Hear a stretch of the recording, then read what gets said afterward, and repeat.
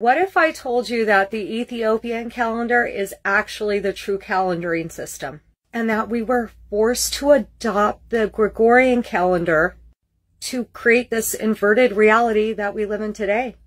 If you want to know more, stick with me to the end of this video. In order to understand this, we have to look at the book of Revelations and Daniel.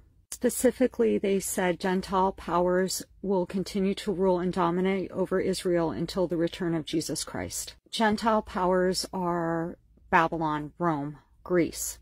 If we look at the date, this began in 587.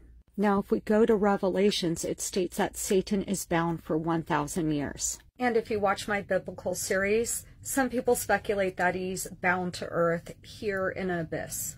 Anyways, per the prophecy, if he is here, that binding should have ended in 1587. So this brings me to the Gregorian calendar. Now, if we look, the Gregorian calendar was introduced in 1582, 5 years prior to the end of Satan's binding. If you notice, these calendars not only have fallen out of sync with the seasons, but they're altering time, space, specifically space-time here on Earth. Even Einstein stated that time is relative, and the rate at which time passes depends on your frame of reference. If you want to know more about that theory and the frame of reference, then please watch my Gateway Decoded series, this first video right here. Now, if you take a look at the bottom paragraph of this study suggests that the fabric of space can be altered if space and time are linked. Then time can be stretched and contracted by gravity. This could be the reason why people perceive time as either speeding up or slowing down. But let's get back to that theory. Space and time are linked. When they moved us to the Gregorian calendar, that changed the way that time was measured. And it's even altered the way that we perceive it. So here's my theory.